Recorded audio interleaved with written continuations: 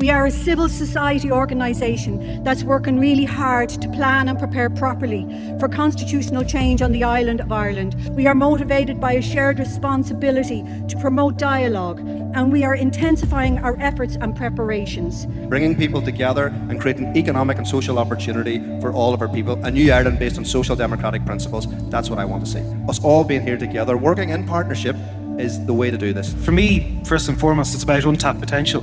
I fundamentally believe that through partition, our country is not operating to its best possible potential by not reuniting our country and delivering a new, better Ireland. And so the big question for me was, is there anything better than what we have now? Is this what we're going to pass on to our children? But I am Irish, and I'm very proud to be Irish. This is truly, I feel it as a completely historic moment. It's the first time in my now very long life that I have felt that we have the opportunity to build a new and different and better and more equal and more fair and more just Ireland. And that is what we are about.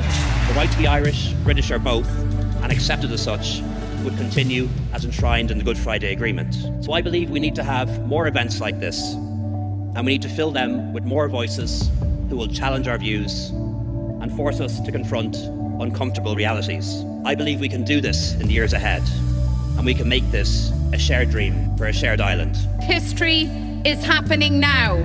The challenge is now. The moment is now. And Ireland's future belongs to us all.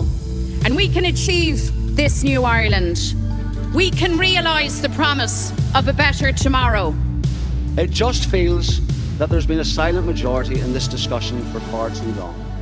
That voice needs to be heard.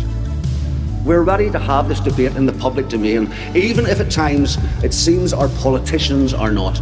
I firmly believe that we need to bring this discussion out of the Dáil, out of Stormont, out of Whitehall, out of academic fora, and into the town halls, the village halls, the church halls, the orange halls.